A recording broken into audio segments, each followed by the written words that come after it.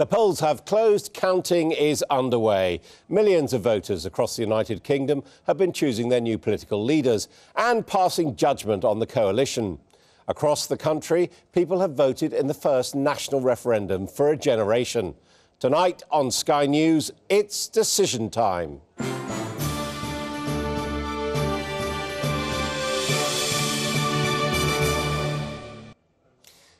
Good evening. Today has seen the biggest set of elections in modern political history and the biggest test so far for the coalition.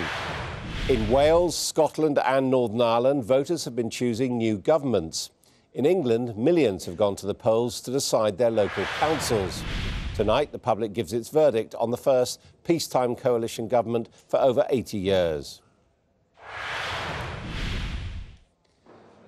Now, tomorrow, we're going to get the results of the referendum on changing the voting system. But before then, David Cameron's Conservatives will have to endure what is expected to be a torrid night in English local council elections, and in Scotland and Wales too.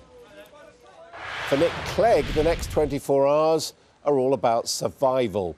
He voted in Sheffield this morning knowing that big losses tonight are on the cards, along with defeat for the campaign to introduce the alternative vote. And all of that could trigger a leadership challenge.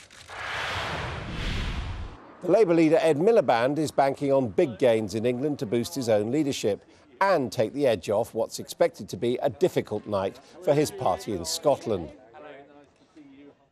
As ever, we'll have all the results as they come in, as well as breaking news from the key locations across the country.